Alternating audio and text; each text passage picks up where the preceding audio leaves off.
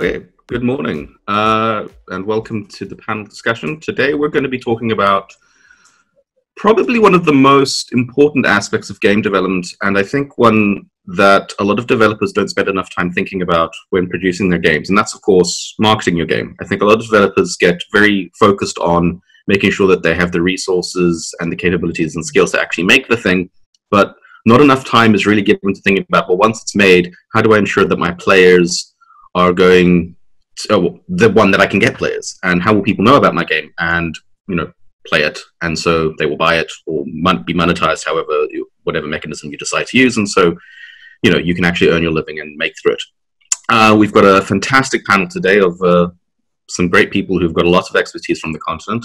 Can everyone just introduce themselves, what you do, just sort of a brief intro of who you are and what you do, and then we will take it from there. Aram, if we can start with you.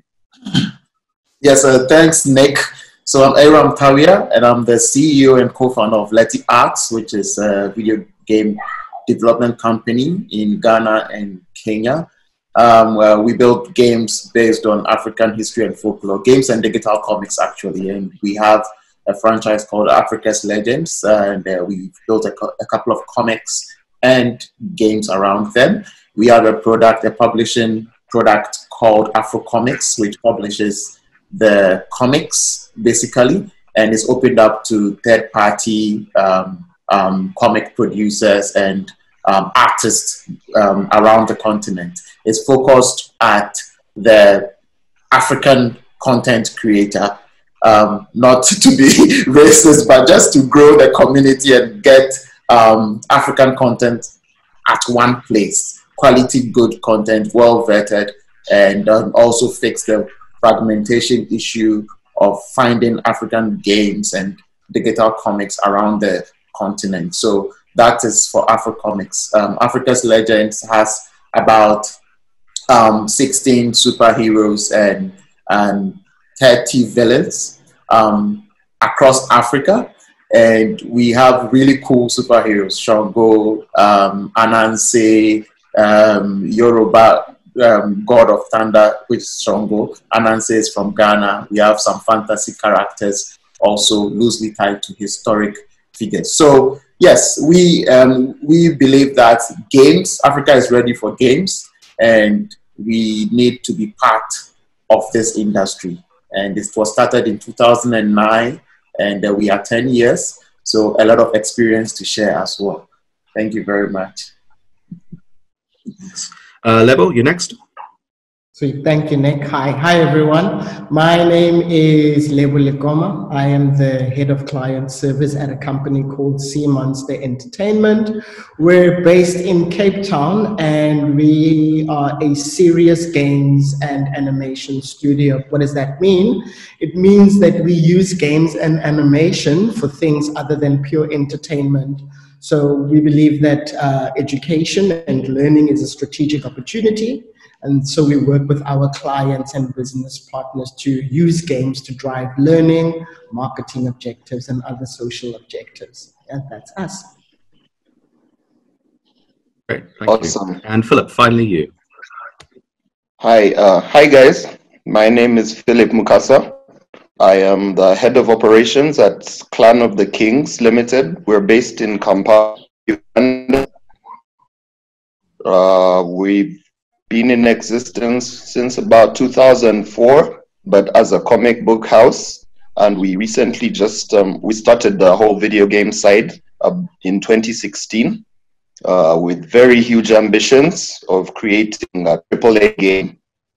So we have a lot of IP, and Sunjata, Trumpet of Last Day, is our very first foray into the video game industry. It's a AAA game based on African mythology that's coming out next year on console, and then probably much later on PC. So basically, I run the day-to-day company and make the work for the developer seamless so that they can focus on what they do, as well as partner relations. So basically, that's us in a nutshell. Fantastic. Okay, and I suppose I should just mention that I'm Nicholas Hall. I run Interactive Entertainment South Africa, which is the trade body and lobbying organization for game developers in South Africa. and I'm also a business development manager at Renderhead South Africa, which is one of our game development companies. And we do a variety of things across a couple of sectors, both serious games. We do quite a lot of client work, and we are working some of our own IP. But back onto topic. So, sort of as I mentioned in the intro, and I'm going to open this kind of question up for everybody, because I'd be interested to get everyone's kind of insights, as we have quite a broad range of experience. I think when we talk about marketing, one of the sort of the common knowledge that's out there is that a lot of developers and professionals will say, well, you should start marketing as soon as possible. And so where do people, where do you draw that line? What does that actually mean? I mean, it's, do you do it when you've kind of got a grey box prototype? Do you have some sort of minimum art? Is there maybe a step before that? Do you focus on another element of the business to kind of kickstart that marketing thing, be it around building a community, fostering, how you kind of do that? So if we could get everyone's kind of insight on that, that would be great. Level, let's start with you, and then we'll move on to sort of the others. Thank you, Nick. So at Sea Monster, we don't really build our own IP. We have the capability, but we've been fortunate enough to have to take games to the market. One of our clients is Capitec.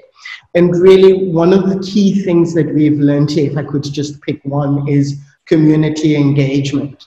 That aspect of engaging with your community. And as soon as you can, to start building that affinity is critical and important. If you think about the fact that even at a prototyping stage, you might be user testing, that is a form of marketing. Yes, it serves a purpose around helping you refine what you're going to make in the game, but there's nothing that prevents you and testers to become evangelists. And then from growing that out.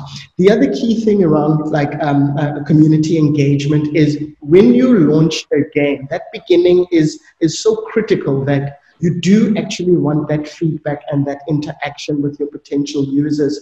So very practical things that we do is when a game goes up onto the App Store, we're there on the App Store on a daily basis, looking at reviews, responding to them if someone has a challenge. And what this really does is it creates presence of mind, and it creates that feedback loop. And then if you're able to harness some of that energy and continue that forward, it then makes it a lot easier then to kind of grow out your customer base. Look, we in Africa will probably not have the benefit of these big, massive budgets for a very, very long time. And often even marketers make the mistake of thinking just because you're building a game and because it's so immersive that people will come, but it is not the case. So literally anything that you can do to help starting to grow out that audience and that community and engaging them and keeping them within the journey is absolutely critical as far as we are concerned. Aram and Philip, I mean, that actually raises an interesting point, and I think both of you, because you kind of have the side business of the comic sector that you've both kind of got kind of started out with, how have you used or leveraged that side of your business to leverage your game side? So have you been able to tap into your existing audience of your comic readers and turn them into, has there been a particular strategy around that? Is that something that you're actively pursuing, or, how are you utilizing that? Because I think that's really interesting about getting these different business units, these different sectors of the creative industry, and kind of leveraging your expertise and your already built up community there to get access to your games. And then I think, Aram, if you can answer that first, but then Philip, you can kind of go straight on afterwards, because you guys you're launching very soon. So if you could kind of give us some insight on what are you doing to kind of build up for the launch of that game, given that it's going to be around, it's going to be in the next 12 sort of months we're expecting to see release. So yeah, Aram, maybe you can start. Yeah. So for us, basically, the comics that we have carries the stories of the characters that you are building the games for. And for us, we've been in the business of building internal IPs and then building for companies and clients as well. And the reason why we came up with the comics was we started Letty Arts first by just building a game around African characters, because we wanted to make games based on African history. We made the game on iPhone, put it out there. Then we realized that people couldn't download from here, from Africa much. Payments options were not much. So we got a lot of download from Egypt anyways, and the US and Canada mostly for from the first game that we launched in 2009. Then we were novices. I think at that time, we were trying out stuff to realize that engaging the community was really key, what Lebo said. And this character that we made the game around, it was super hard to be writing about the character, engaging the community, telling them about what the game was. So fast forward to 2012, we were like, no, I started making comics right from my junior high school. So I'm like, hey, okay, the comic side is very necessary. And since the industry is also young on the continent, we need to be able to tap both circles, right? It's comic games, they move together. Marvel has franchises, they engage the community, and then they have a reason to make the game for the characters. So we came up with our superhero franchise called Africa's Legends, which we released. And we realized that there was a spike. So the comic was like a marketing thing. People see the very cool graphics. They are curious to know about where the powers of that character comes from, and then they read about the traditional bits as well. And they also created a new sphere. So we came up with Africa's Legends, the comic started building a community, and then we made the first game, Anansi, based on the comic. Then suddenly people started seeing the reason why they play a certain game, since we were using the comics to carry the stories of the game characters. And in reading more into the gaming space, we realized that there were different styles of marketing. You can make a game, like some of the games, Tomb Raider came directly by the game, like Lara Croft becoming a movie character, a comic character. There's a whole value chain. And then you can also come from the comic side, Max Payne and all those guys coming from comic side, Spider-Man before video games. So we started tapping, we realized that having two wings, we could juggle and use one for marketing and then use the other one to push the video game. So that's how come we saw a lot of, we were able to harness our community around the characters to market our games. And when it comes to the marketing, we realize that the budget that is needed to push a game is even more the budget for development or at par. You need to have those kind of budgets to do community engagement. You need someone consistently doing that.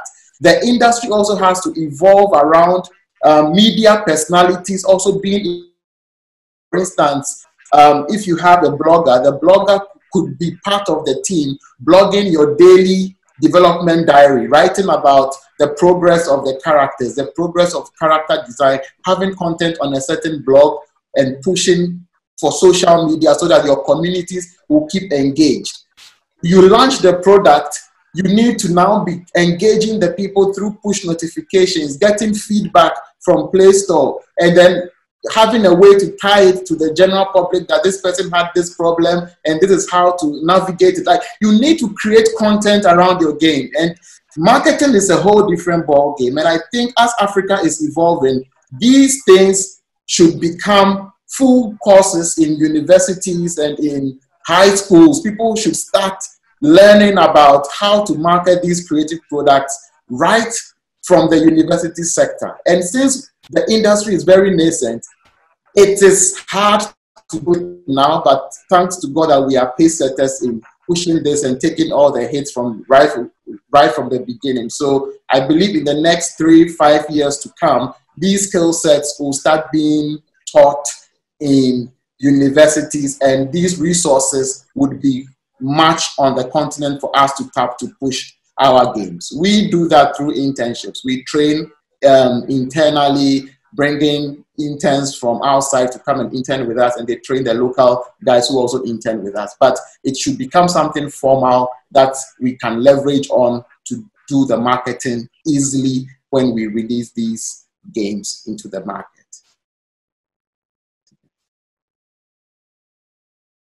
Your mic? Nick, you're muted. Helps if I'm not muted. Yeah. No. Philip, building on kind of from that, I think something that Lebo and both Aram have kind of said is that, you know, community and building your community first as part of your marketing efforts is really important. So again, sort of kind of put the question to you is, have you managed to leverage sort of your existing community that you had around the comics, and what strategies have you kind of taken coming up for the launch of your game? Okay, so maybe I'll just start by agreeing with everything that Aram just said. So with regards to the process, whatever he just said, for us, just multiply that by 10.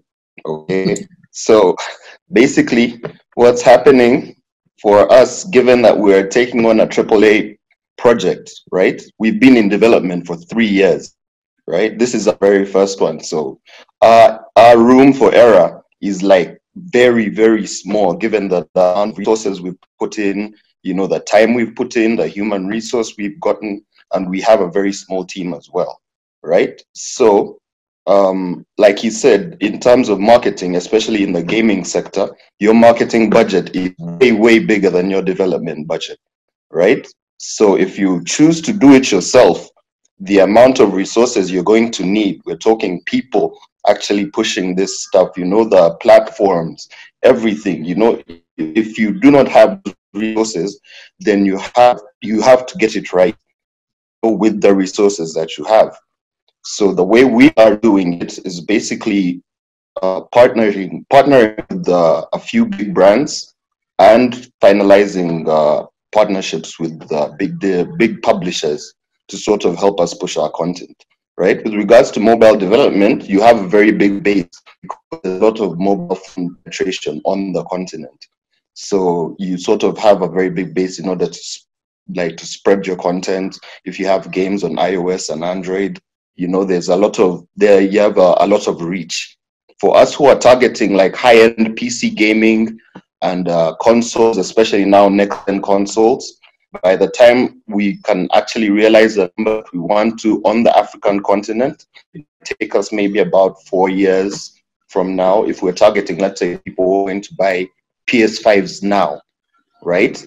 So in order for us to realize the numbers on the continent, it will take us a while.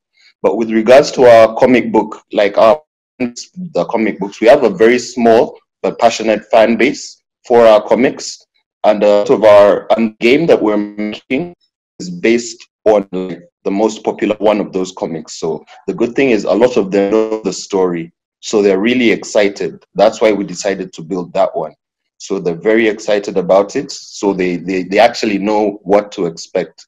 We're just giving them a whole, you know, a unique experience around that. They'll be like, you know, if they look at like, let's say God of War, they'll be able to base it like based on how fun it will be, not like where it was developed. We're aiming for a sort of like choose between that and God of War and The Witcher, as opposed to like, oh, that game was made in Africa, let's buy it. You know, like that's so good. It's really good coming from Africa. We're not aiming for that. We're aiming to be like, takes should take something like that. You see, so basically, we're not really out there yet. A lot of our marketing is organic, right? If people, we have the social media pages, we have the YouTube channel thing, but it's sort of just to give people insight into how we're doing the whole creative process and everything. So once we're done quality assurance and everything, then we'll go into full-on marketing with our publishing partner. So that's how we are approaching it, given the size of the project, the time we've taken, and the approach we're using. So something I think that's you've touched everyone's kind of touched on I think an important aspect as well is that, you know, marketing is not just something that kind of happens. It needs to be funded too. So now, normally what we would see, especially in sort of the games for entertainment field, is a lot of people will partner with a publisher to do the marketing kind of community engagement, social management, and that's essentially where the budget for that is coming from. But if you don't have a publishing partner, if you're kind of doing it on your own, as I think a lot of developers on the continent are, where is that? You know, where's the money coming from? How are you, or where can you be getting the funds in addition to the funds that you need for your development? Where are you going to get that from to do your marketing support? And I think maybe sort of the follow-up question to that is, given that you're probably not going to have a huge amount of money available for marketing, what do you find to be the best channels? Like, where are you actually doing your marketing to raise awareness? And I open that up to anybody on the panel to kind of answer.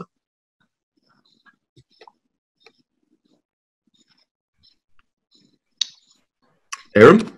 Yep. Yeah, so that's a really good question. And you know, from this, for us, getting a publisher locally is really, in Africa, it's really hard. You know, the industry is really nascent. So there are not much publishers that are available, even if you are seeking. And when you go internationally, they compete at a certain level, and your quality of game might not meet this publisher. So it's quite hard to get that sort of partnership. So what we do basically is consulting. So we started consulting from 2012, making games for companies, businesses, which was the serious game business. So we were building games on tree conservation with NGOs, companies who want to do advocacy. So it was quite hard to sell games to these big guys to move away from their traditional ways into games. So they had very small budgets. So we make a game for a couple of few dollars, probably $1,000, then it rose to $2,000, $5,000. So we're making consulting. So anytime we got a consulting gig and we developed the game, we made it a license model. So we keep the IP. We use the IP that we use for the game, and then we build up on our internal game. So we wanted to sell Africa's Legends, make Africa's Legends. We want to make a fighting game, an RPG game, a AAA game someday, but we don't have the budget. So we did a lot of consulting, and to stay true to the company, we did not do websites, or we still do only game consulting, game digital comics. So that's how come we were able to fund the business and also fund development. So in funding development, we kept a bit of the budget for marketing. And I remember internally in 2013, we were releasing our first game franchise, which was Anansi. So we had some internal budget, I think about $4,000, and then we also went through partnerships. So we started talking to local companies who promote tradition. Like Anansi is quite huge here, right? So we went to some marketing companies to partner them, talk to some bulk SMS companies to give us some SMS sponsorships. And yeah, we did all these.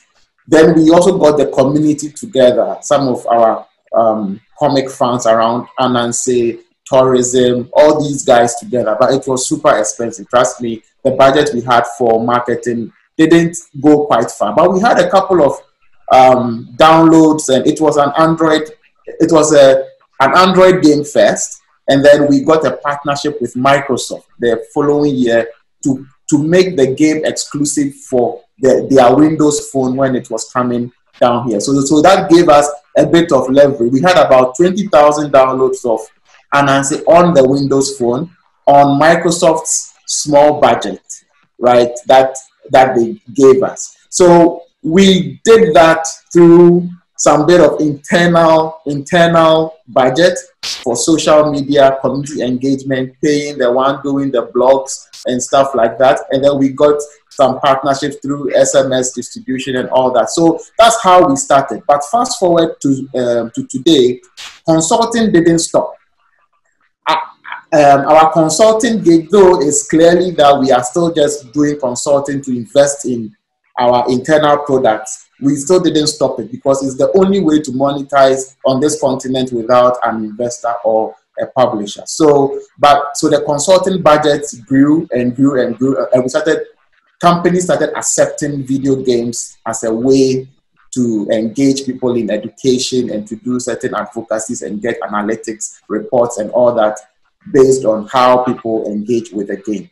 So we started getting bigger budgets internally until now we started signing partnerships with telcos. Telcos also started buying into the whole gaming space, trying to see what is happening. So we were now in a position to have certain games that we could license to telcos. And in doing that too, we've been quite strategic around it. We build games that are likely to be appealing to the telco. So instead of probably building an RPG game, which is a AAA game, which we clearly know that a telco here might not jump on it immediately because of the size, the target, and all that. We try to look at what the telco is doing currently. Probably is it trivia? Is it scan and win, spin and win? You know, all those things. And then we build all these tiny games still on top of our engine. Then we license it in a form of partnership to them. Then they take up the marketing, rebrand it for them, and they do the marketing push. Even in those cases, there are situations where we now realize a gap between the partner, the local partner marketing a game, like a digital game content, as against their traditional ways that they used to do with SMS and all that. So there's a learning curve in every stage, but there is progress. What I'm just saying, like there's progress in how we are releasing and making our products known to the community. The other side of that too is that since our focus is Africa, people are like, hey, why don't you go diaspora? Like what Philip, go to the diaspora, compete there, and then trickle down. But for us, we believe that Africa, there are 1 billion plus people, and infrastructure is also growing, and the industry also has to grow in a certain pace with how the industry is growing. So I remember I went to Supercell, I went to Finland, I met the Supercell CEO, and he was like, look, I wanted a partnership. We had this strategy game with Africa's Legends. I'm like, hey, we want investors in this game and all that. So one of the things that the CEO told me was like, look, there's big potential in Africa. There's no doubt. If you are able to fix gameplay in Africa, if you're able to fix what works in Africa, it could be probably a game in Africa is not a AAA game, or it's not like a mobile high-end graphics game. It could be something very easy like a WhatsApp game or a text game or something. You know, if you're able to fix something that works in Africa and the business model truly works, then we in Finland will now be interested to come on the continent and partner in. So when I got that, I'm like, okay, let's try and fix what works in Africa. So my strategy has been getting into these corporate spaces, talking to everyone, talking to NGOs, talking to those companies who are already doing business on the continent for 20 years plus, and letting them understand that the creative industry, which is gaming, is the only thing that can unlock their revenues to spike times 10, because it brings the arts and the sciences together. It's the only way that you can dive into the virtual world and also market to virtual people and make money from virtual goods. Has been the strategy. And that is what we've been pushing till this far. All right. Lebo, I want to kind of segue from that onto you, because I think you potentially have a very interesting insight here. Is obviously most of your work is you're doing for customers, and a lot of it is internal. But I know on occasion you do essentially customer-facing apps for your customers. Do you struggle to get them to commit marketing budget? Tell us that story, because I think that's also particularly interesting, because it speaks a lot to the strategic partnerships that both Aram and Philip have spoken about. But then how do you convince them that they need to be committing this money to actually making waves? It's not enough just to make a game and people will find it. Yeah, look, certainly what we seem to see is that when people think about a digital engagement or a digital solution, they don't often lead with that. So very often there's a TV ad, there's a radio ad, And then the game is the last thing that they think about. It's like, oh, can we make a game to fit into that? And so that you find that the thinking is a little bit out of sync. And because the game is a last consideration, not enough thought is given to where does this game or interaction fit within the marketing journey and its purpose. And that, I'm going to say, is something that is common across industries and sectors, and we're slowly learning to do that. I think as people become more familiar and more au fait with the potential of games, we will start to see that change until the point where we might even see big campaigns leading with the game. I mean, if we think of Dumb Ways to Die, that's an example of how the Australian Rail Authority were like, we're going to use a game to push this message, and everything else came behind that. What I often think is that there is, at least in South Africa, unrealized and untapped potential in strategic or aligned partnerships. You know, if we think about it, in SA, games, mobile games, are drivers of data consumption. And yes, we might build clever mobile games that aren't so intense in their data usage, but generally whether to download them, whether to engage in them, and all of that. So then it becomes a question around, why aren't the telcos kind of getting closer to the game space to say, as we take your product to our market, we are actually also growing out a market of people who are going to become consumers of mobile data and all the other mobile products as well. And this is certainly what Aram was starting to allude to as well. I think the other thing plaguing South Africa around this sort of like, how do you get the content out, is, look, we still haven't completed our journey around moving to digital sort of broadcast. So from a spectrum's perspective, you know, South Africa is still very, very, very, very inefficient. But hopefully once things like that start to happen and mature and spectrum becomes more efficient, we will find opportunities like this.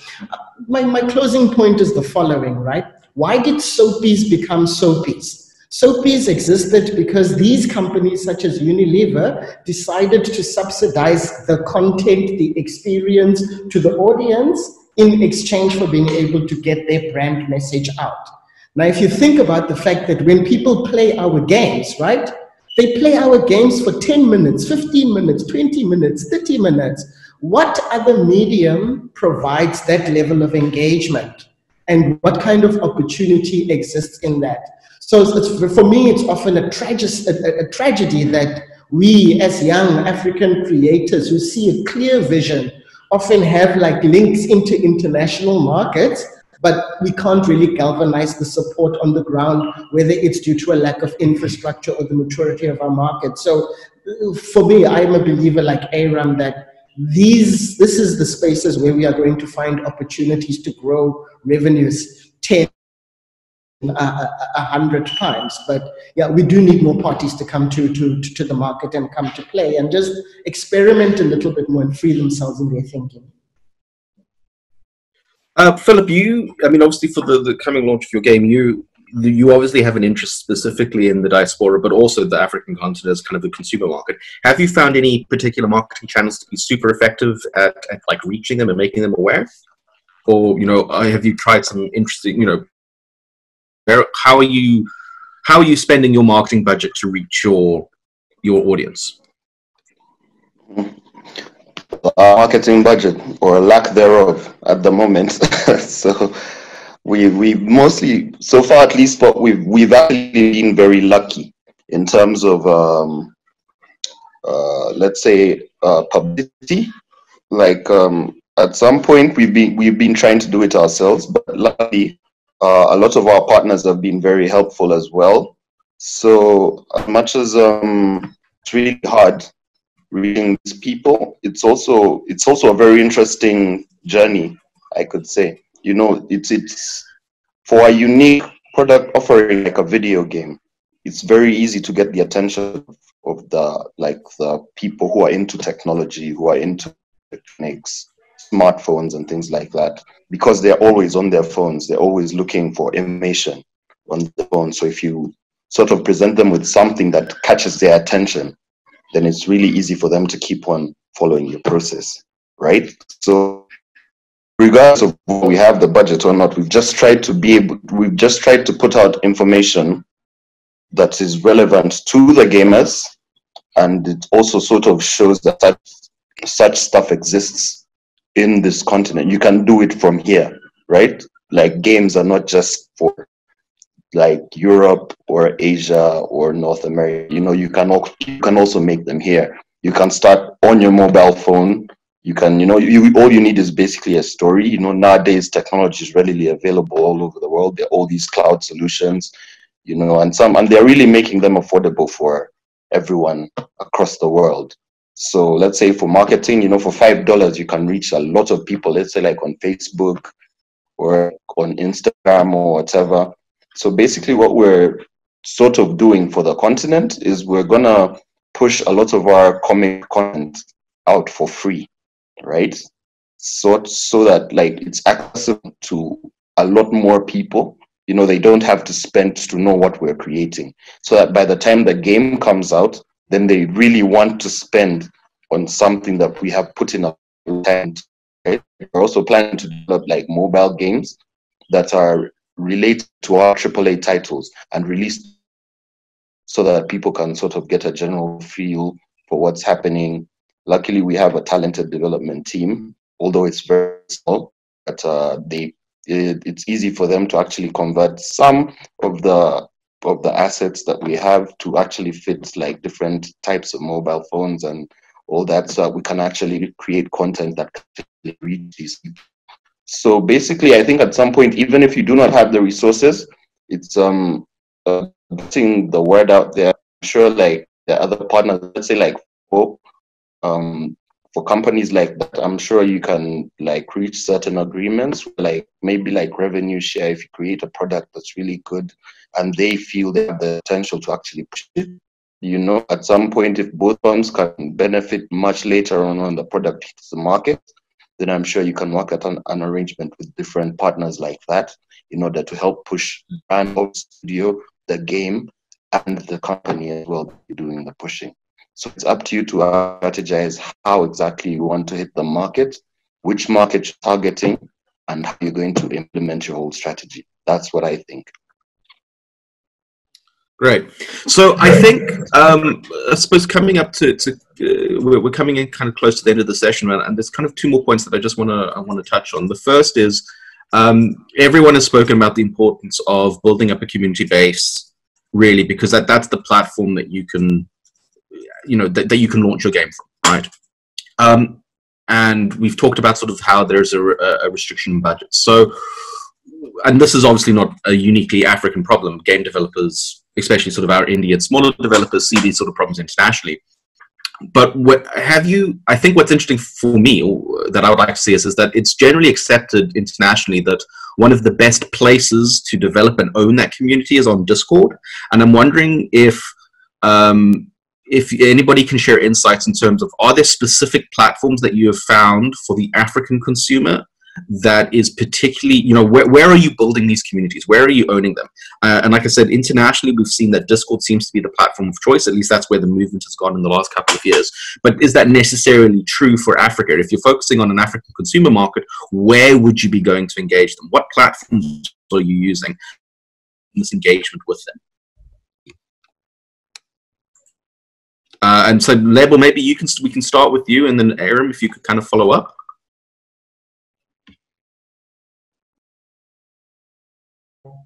Now I'm unmuted.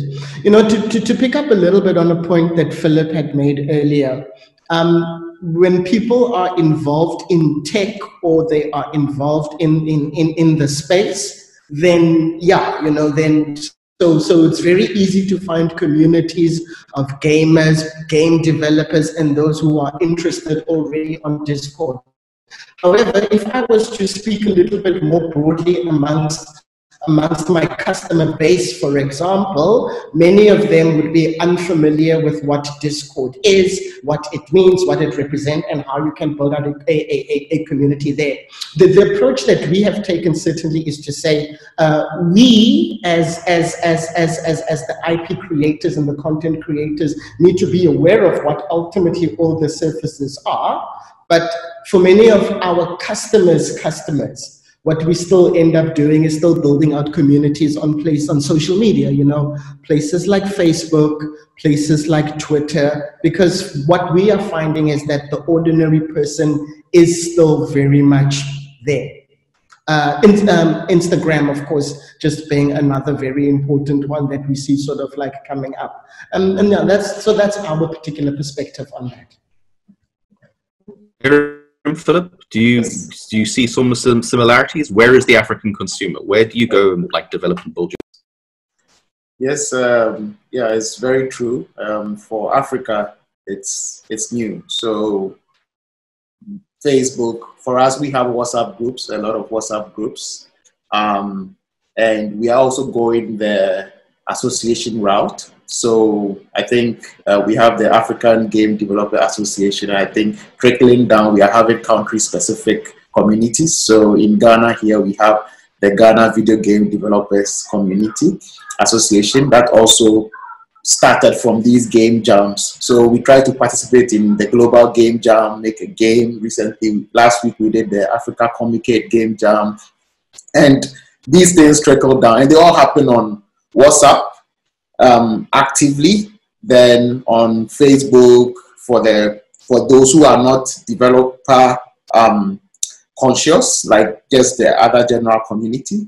But we do a lot of WhatsApp engagements. There is Discord. There's a Discord channel and Slack channel, but those channels obviously is just for the development community, but it's not as active as WhatsApp. If someone sends a chat on Discord, they send it again on the WhatsApp chat for people to get to know about it. So that's the approach we have taken.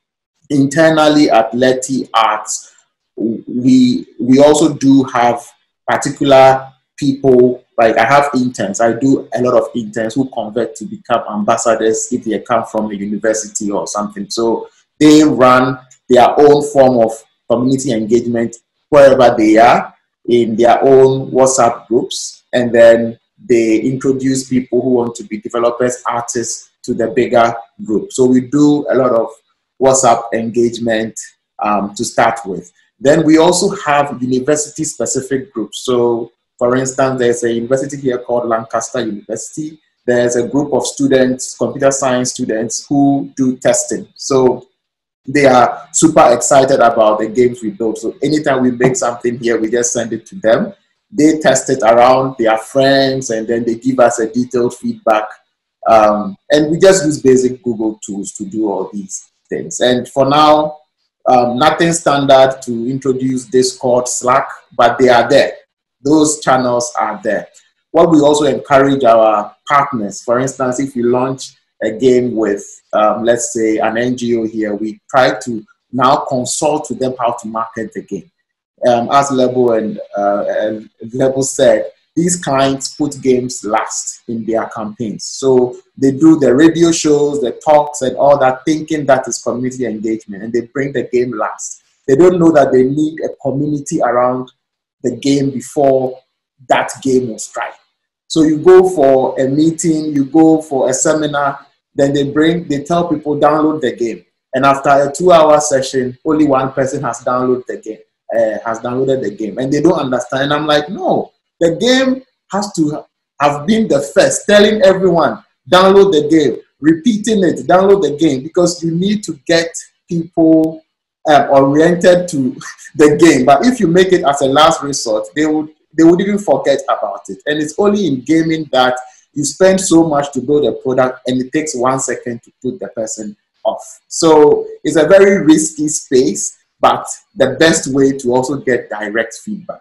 So I would entreat that community building has to be one of the first things in any product development. As soon as you start, you need to make your community aware and have an innovative way to get them involved. And that is the way to actually make this marketing, like your game, marketing your game successful. Philip, where are you finding your audience? Like I said, where are you hoping, or where are you getting your kind of engagement from your consumers?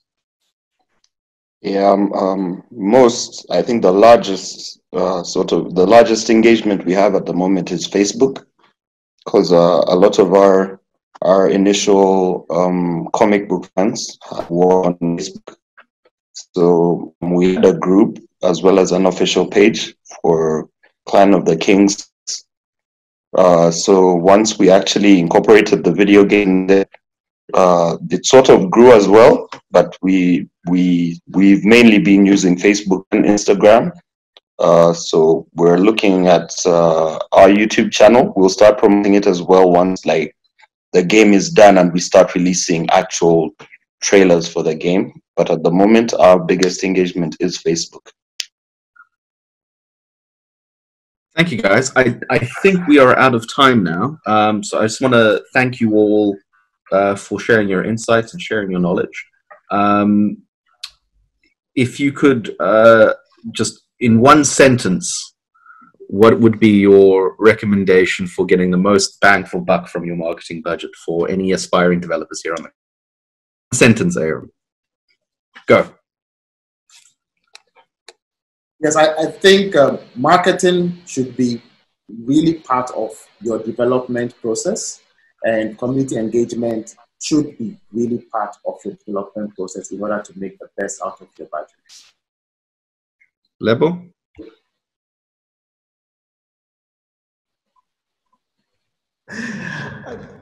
I'm going to have to echo what Aaron says here, and this is that marketing as a discipline forms part of the core of what we do, because ultimately what we are engaging is people.